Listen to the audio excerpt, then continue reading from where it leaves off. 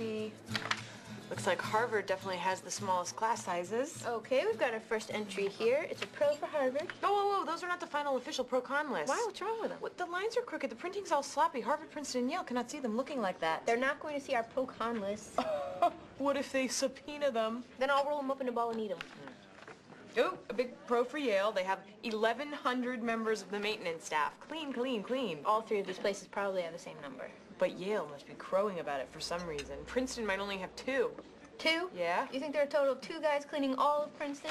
Right, Princeton's stinking filthy in big letters. Yeah, I'm pretending to write it as we speak. Good morning, ladies. May I interest you in a shirt? Oh, Kirk, you're not selling your laundry again, are you? No, these are part of my latest money-making endeavor.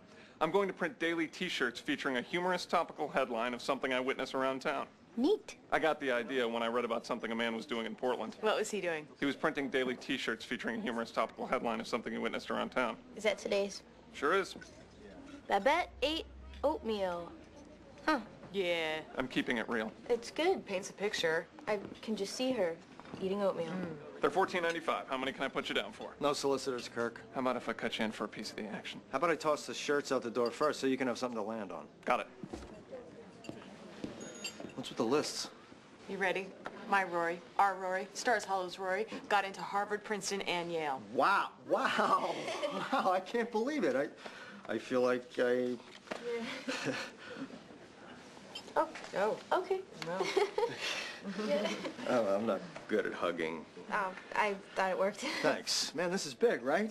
Very big. But what's with all the pro-con lists? That's how we make our important decisions, you know that. But you know what it's going to be, Harvard. Probably. But not necessarily. But Harvard's all you've talked about for years. Well, who knew she'd be wanted by everyone? Hey, which school best teaches how to make an important life decision without doing a stupid pro-con list? Whichever one it is, add it to the pro column. Do not mock the scientificity of our selection process. I've got to head to school. Hey, why go anymore? You're in college. Let's go truffle hunting or something. Maybe after I graduate. All right, but if all the good truffles are gone, don't say I didn't warn you. Bye.